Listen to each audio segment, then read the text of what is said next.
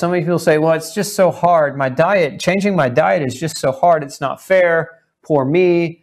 You know, everybody else can eat it. No, they can't. Not really. I mean, it's estimated that 40% of the U.S. population has gluten sensitivity. That's a pretty big, overwhelming quantity of individuals. And when you take into consideration the fact that 1 in 7 in America, in the U.S., has a form of autoimmune disease already, that means you're in a room full of 7 people, there's one of them there with an autoimmune disease. And you take into consideration that autoimmune disease is the #1 killer in females under the age of 65, then changing your diet is pretty easy compared to living with all the symptoms, problems of autoimmune disease and then the drugs and the consequences of all those drugs downstream from it. So diet change, in my opinion, is a relative easy change when you consider the alternative. All right, so as promised, I told you we'd get to, you know, the nutritional deficiencies that can lead to chronic pain. So I want to talk about some of those. So this is not intended to be a comprehensive list, but what I wanted to do was give you some really major players, because these major players, I've seen it in the clinic, have some of the greatest degrees of impact on individuals. So vitamin C. I've actually seen cases where vitamin C all by itself reduced pain in individuals. And that's just because individuals were deficient in vitamin C, and vitamin C is a very potent anti-inflammatory, and vitamin C is necessary to heal. And so some people have what's called subclinical scurvy. If you've ever heard of scurvy, it's the name of the disease state associated with vitamin C deficiency. Some people have subclinical scurvy, and subclinical scurvy can manifest as pain. And so this is one nutrient. It's very safe to take even at very high doses, because your body won't let you take more than what it can handle, because you'll have diarrhea before you have any kind of toxicity. So it's vitamin C is a bowel tolerance. So you take it to bowel tolerance, and for many people is an answer to their struggle. Vitamin B12 is one. Now B12 is where I see vitamin B12 play a major role, is in people that have nerve pain. So there'll be individuals, for example, that have diseases like multiple sclerosis or transverse myelitis, that are diseases where the myelin sheath around the nerve is starting to deteriorate, and you need vitamin B12 to make the myelin. So without B12, you cannot produce the myelin sheath. And so sometimes the pain is as a result of not having adequate myelin. So B12 very important in that regard. And so if we're looking at quantities, if you're talking about quantities, well, with vitamin B12, you know, my favorite style of B12, if you will, or form is methylcobalamin. It's the form the body prefers for most people. Methylcobalamin. It's an activated form of vitamin B12, and so if you suspect a vitamin B12 deficiency, you know, start somewhere in the neighborhood of 5,000 mcg. Micrograms is what that is, micrograms per day.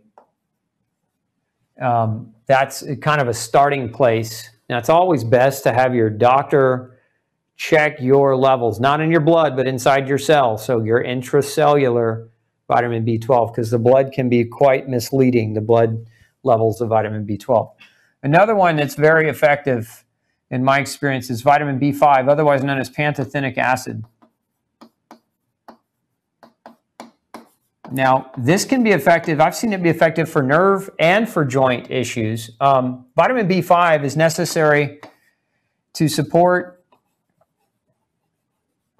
cortisol regulation. So remember, I was talking about cortisol earlier and how too much cortisol can create problems. Not enough cortisol can create problems. Well, one of B5's functions is in the regulation of cortisol. Same thing with vitamin C. These two actually play together to help with supporting that normalization of cortisol. And we have things like vitamin B6. Vitamin B6, and a lot of research studies show that vitamin B6 actually very beneficial in people with autoimmune pain for a number of different reasons. Vitamin B6 is necessary to metabolize certain chemicals that can lead to pain. I talked a few weeks ago about oxalate,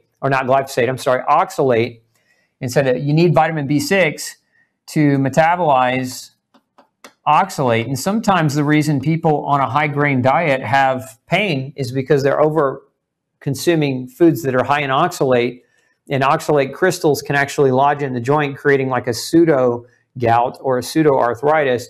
And you need vitamin B6 to break that oxalate down and to get it out of the body. So B6 can be helpful in that regard. But there's also a chemical called homocysteine that B12 and B6 both help to regulate. And homocysteine elevations can also contribute to nerve pain.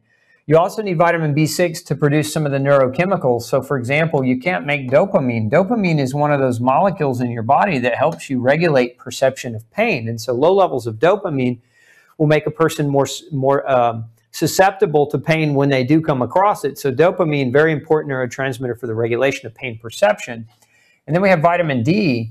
Well, there's a lot of research on vitamin D actually reducing pain and reducing inflammation in autoimmune disease, especially your arthritides, so like rheumatoid arthritis, right? So a lot of research on vitamin D being very effective. This is a real easy test to ask your doctor to measure. Ask your doctor to measure what's called your 25-OH-D. And if your level is less than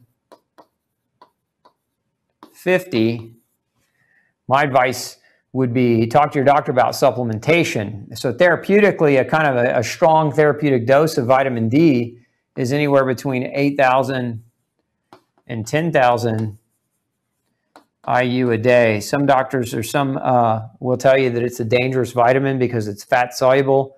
I would simply say I've never yet seen the case of vitamin D toxicity in 20 years of practice using high levels of this. Now, that being said, that doesn't mean that you should just run out and take as much as you want. You should always look back to having your levels tested and not just take it indiscriminately. The best way to not need vitamin D is to get your autoimmune inflammation under control by changing your diet. Then you don't need as much vitamin D, because when you don't have autoimmunity, your body doesn't need to burn through all that vitamin D as much, so you're not as prone to developing deficiency. And the natural sunlight and then foods like mushroom and liver can take on the job of providing that for you. Quercetin, and this is one of my favorite. I love quercetin, and the reason why is quercetin has this, it acts on the same place biochemically as steroids. So when doctors give corticosteroids for pain, quercetin works on the same chemical. Vitamin C and quercetin, when given together, have a synergistic effect on the same chemical process that steroids affect. So I love quercetin. 1 to 2 grams a day can be extremely effective. And I've seen people, use quercetin and vitamin C, and again, key here is under supervision. You don't want to do this without your doctor's supervision, using vitamin C and quercetin together to be able to wean off of their steroids and stay stable and still have good function. And then we have minerals like calcium and zinc and magnesium.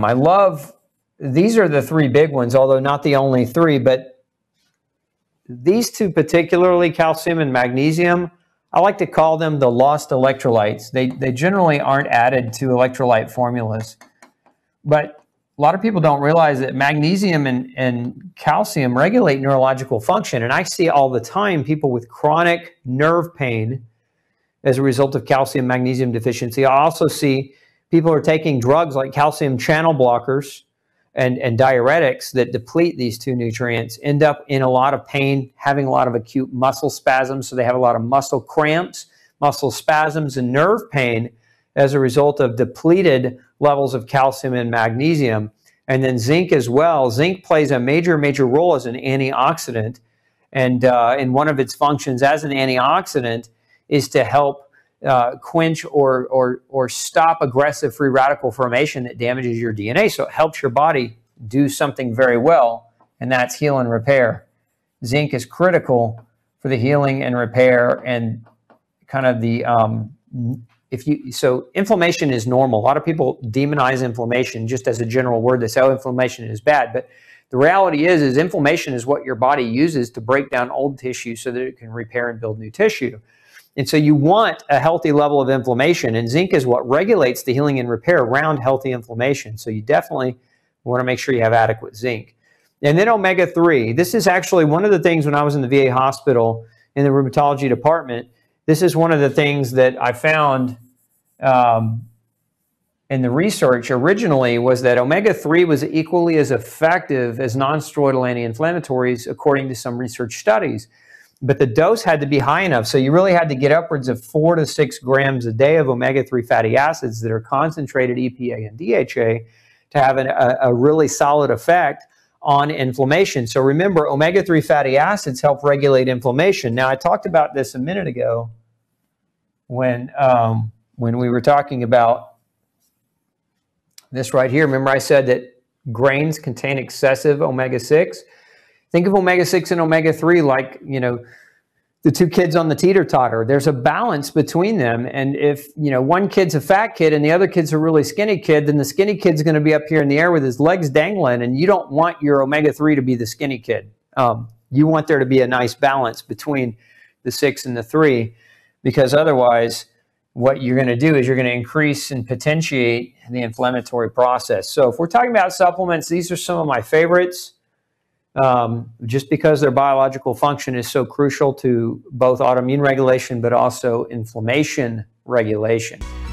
Hey, don't forget to check out the rest of the series right here. Make sure you hit subscribe below. And as always, thanks for tuning in.